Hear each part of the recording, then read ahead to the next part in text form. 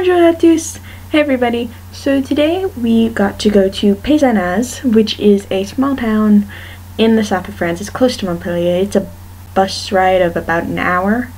And we got a tour, and basically the reason we went there was to study Moliere, who is basically the Shakespeare of France. He's hilarious. If you can, look up Tartuffe and Le Médecin Malgré Lui, two amazing plays, and they're hilarious.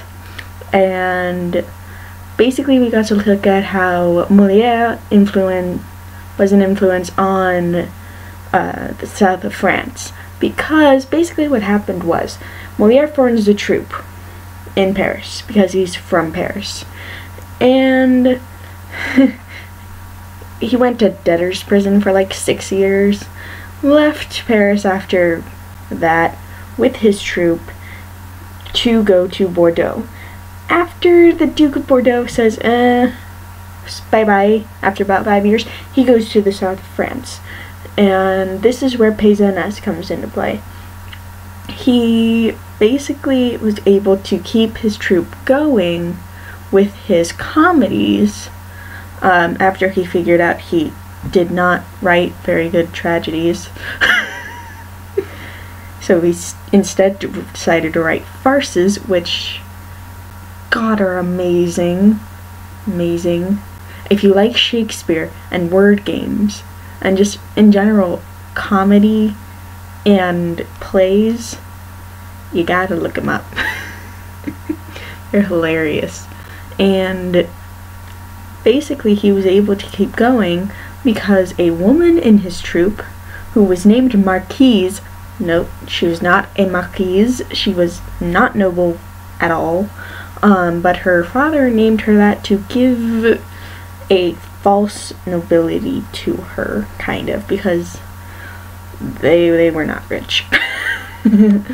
So because so many people just fell in love with her because she's gorgeous, she was able to save their troupe. And then they took Paris by storm. And then he and someone named Lully get involved, and they create plays combined with music and opera and ballet. And Louis XIV is like, yes, let's do this.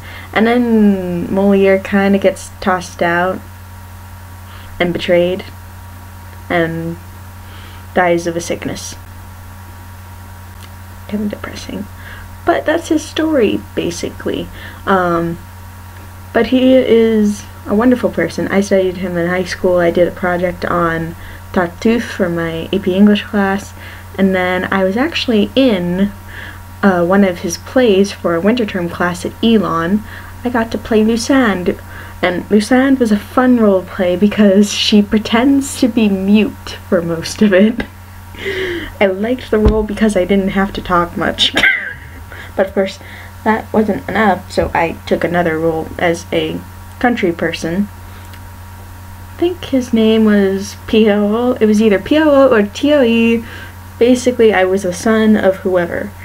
And we come up on the main character, Sganarelle, and this was Le Médecin Malgré Lui. Basically what happened, and the title translates to the doctor in spite of himself. It's this really funny story about how a wife tries to get back at her husband for smacking her around by telling everybody that he's a doctor, but he won't admit it until you smack him around a little bit. She didn't think that he would actually say he was a doctor, but he did, just to get them to stop hitting him. And all kinds of shenanigans ensue, of course.